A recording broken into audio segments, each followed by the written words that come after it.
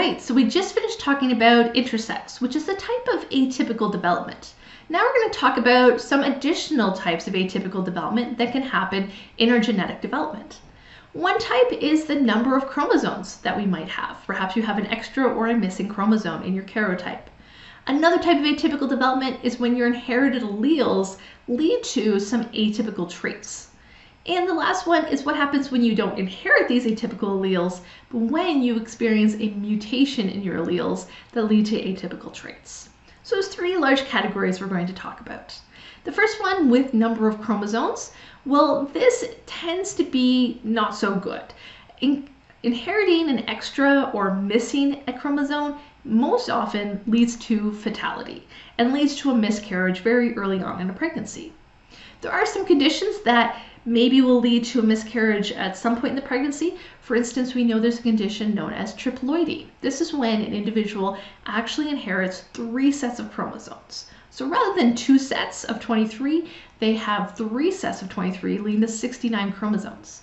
This is not possible to survive with this condition, but we have found fetuses that have made it late into a pregnancy with this condition. There's also Edwards syndrome. So this is known as trisomy 18. This is when there is an extra chromosome on the 18th pair, and this tends to be fatal within the first year of life. So in most cases, this doesn't tend to work out good, but there's 2 exceptions. There's when there is an atypical number of chromosomes on the sex chromosomes and with your 21st pair. So we're going to talk about these sex chromosome atypicalities as well as trisomy 21. Now we were just talking about some sex chromosome atypicalities, so we just mentioned Turner syndrome and Klinefelter syndrome. Turner syndrome is when there is only one X chromosome and there's no second X and there's no Y, and a person only has one X chromosome. So that was talked about in detail in our last section. We also talked in detail about Klinefelter syndrome, when a person has an extra sex chromosome leading to 3 in an XXY pattern. This tends to be fine. An individual just goes on to have atypical sex characteristics, but outside of their sexual development, it doesn't seem to impact their physical health. Then we have another possibility where there is 3 sex chromosomes, but in a different pattern. Instead of XXY, now it's XYY. What happens here is these people don't tend to be intersex. They only have one X chromosome, so they're not going to develop the breast development typically associated with females. But with the 2 Ys, they tend to have a higher level of testosterone. So much that historically these individuals were sometimes referred to as super male. These individuals tend to be extra tall, with extra deep voices, and a bit more body hair. They also may sweat a little bit more. Historically, it was thought these individuals might be tied to criminal behavior and aggression. That has since been debunked. Then we have trisomy X and tetrasomy X. These are similar conditions in that an individual tends to have 3 or 4 sex chromosomes, all of which are X's.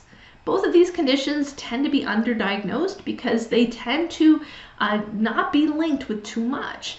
We tend to find some individuals are a bit taller on average, but they tend to develop as typically developed females in most cases. Though with tetrasomy X, we have only found less than 100 diagnosed cases in history ever. Some of them may need a little bit of help with their speech development and their language development, but there doesn't seem to be many other causes for concern. Definitely none of these are fatal conditions.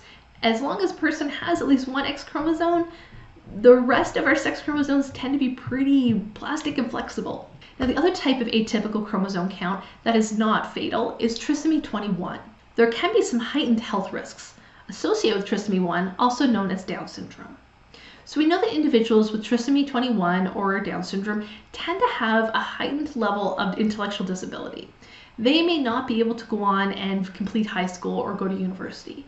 In many cases, they can get an elementary education and can hold jobs that require menial or physical tasks. We do know that individuals with trisomy 21 tend to have a very social and upbeat temperament, that they tend to be very curious and very people-oriented. However, this condition is also linked with dramatic heart atypicalities. Sometimes there's a hole in the heart when the babies are born, or they may require multiple heart surgeries. So it's important to understand that a person with trisomy 21 may have to undergo a heart surgery soon after being born, for instance. We also know of certain phenotypical expressions associated with Down syndrome.